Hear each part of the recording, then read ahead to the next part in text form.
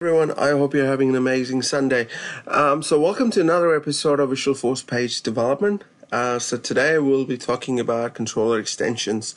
If you haven't watched my previous videos around custom controllers and standard controllers, I would highly encourage you to please check it out because it's very important before you dive into controller extensions, right? Okay, so let's dive in. The first thing first, we need to log into your org.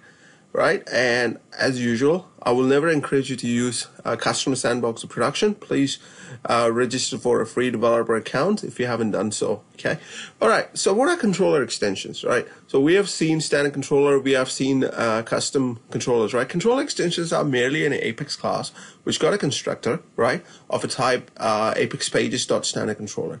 Right. So that's all it is. So you can create a multiple controller extensions and you can use it with your standard controller with using commas, right? Okay, so let me give you a demonstration so that will become more clear what I'm trying to do here. Okay, all right, so let's jump into our developer console because I'm going to create an Apex class here because we're going to use that Apex class in our controller extensions, right? Sounds fun, right? Okay, cool.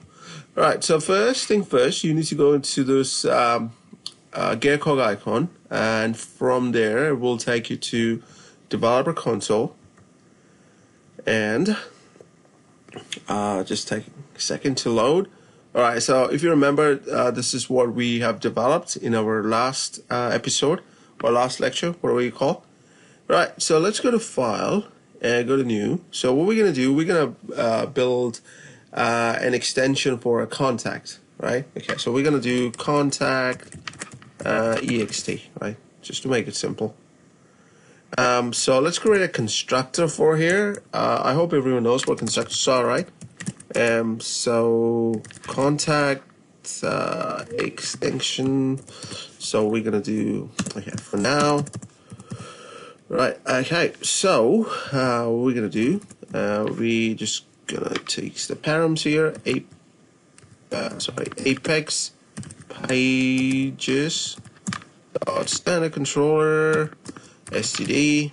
All right, okay, now let's create a private variable here, private final contact cont.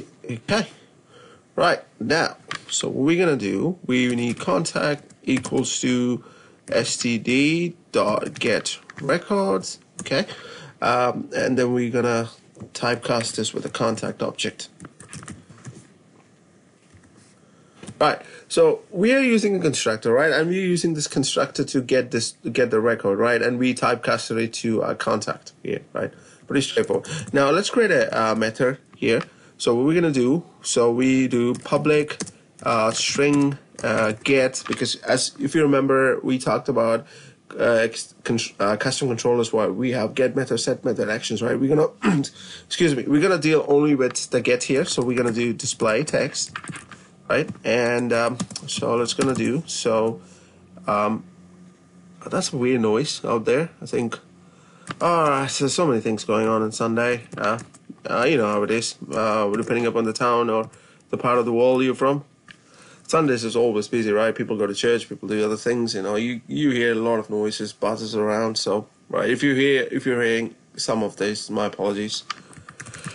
Okay, so select first name, last name from contact, where ID equals to. What we're gonna do?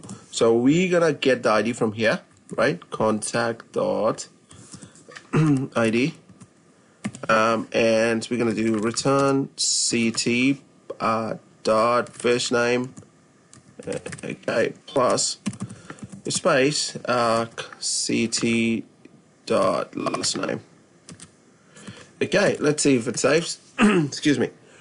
Right, so what we've done, so we created this get method, right? So which actually displays the first name and the last name.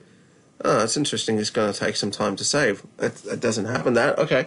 That often. All right. Okay. While it saves, what we're going to do, we're gonna jump into our org. Okay, is it saved? All right, then save. For whatever reason, okay, let's see what happens here. All right.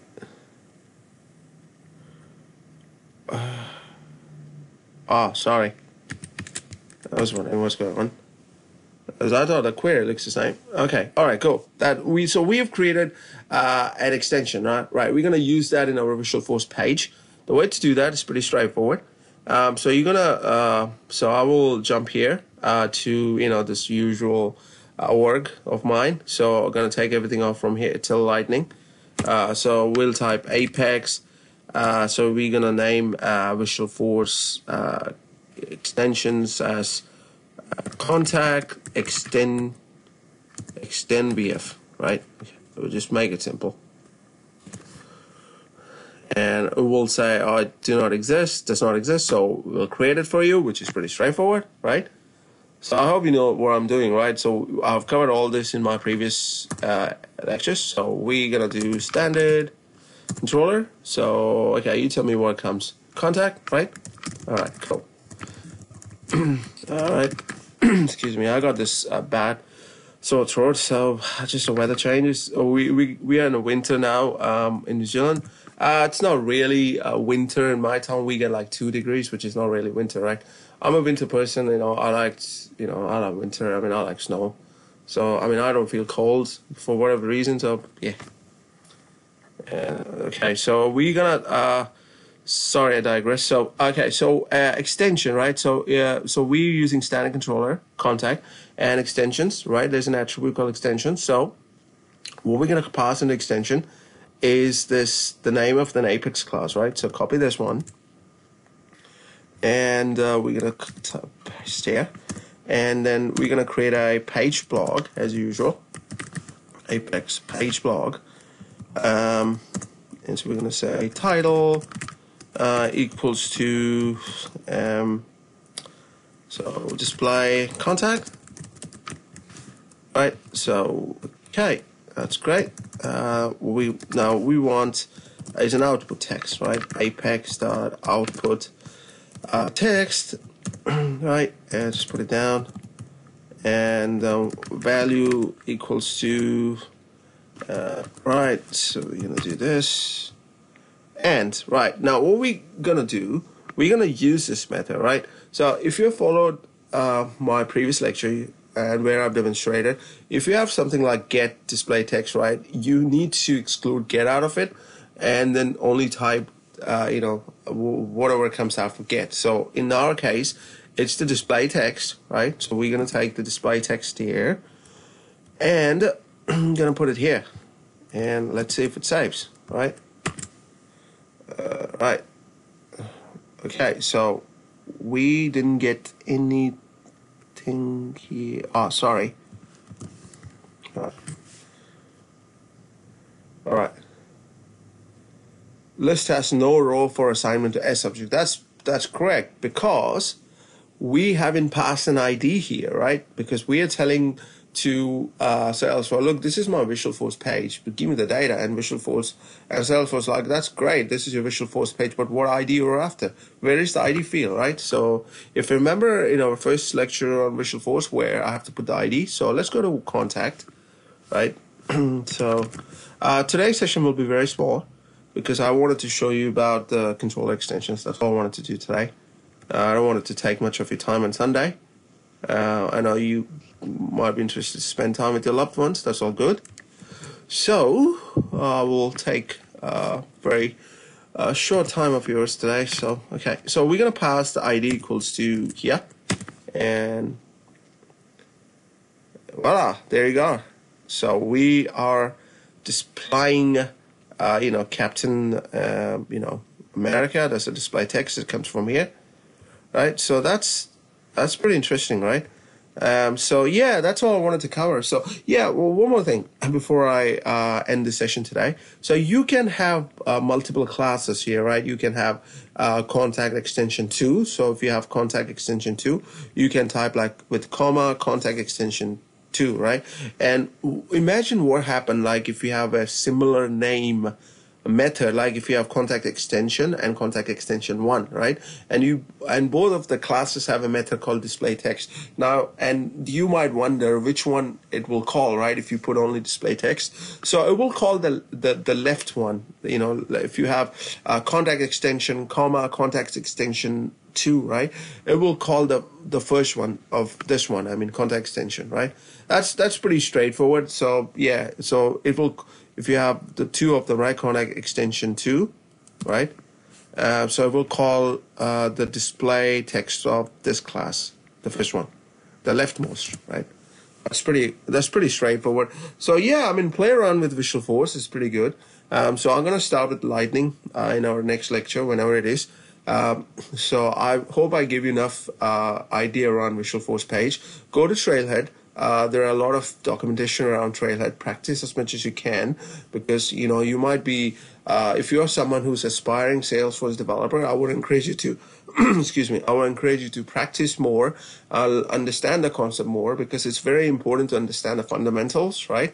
You can do fancy stuff later, right? I mean, we do a lot of development on Salesforce, right? We do a lot of integration stuff in a while, but you need to understand the first one thing, which everyone in our team agrees, that you need to understand the Salesforce fundamentals, right? If you don't understand that, then you won't know what another developer is talking about. At the same time, right, I always emphasize that before you dive into any coding part of the Salesforce, you need to know basic fundamentals around Salesforce admin, right? Well, and how to create a contact, how to set up a few things, right, and how to set up a user, what up profiles, permission sets. These are very important. You need to understand, because if you remember, we talked about sharing models, with and without sharing. So if you don't understand the sharing, right, model, you won't be able to understand the concept behind, when to use the sharing, when not to use the sharing.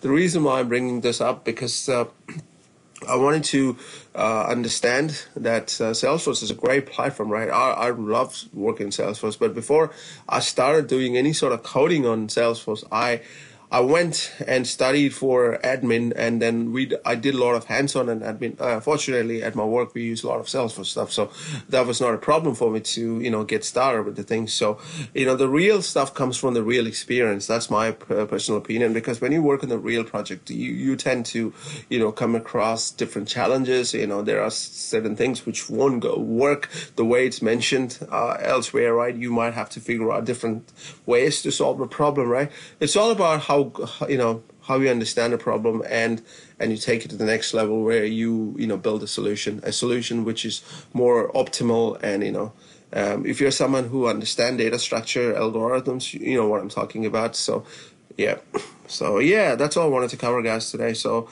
enough about bragging stuffs and blah blah blah. Sorry if it's annoys you, so my apologies. I'll try to minimize it in my next coming lectures.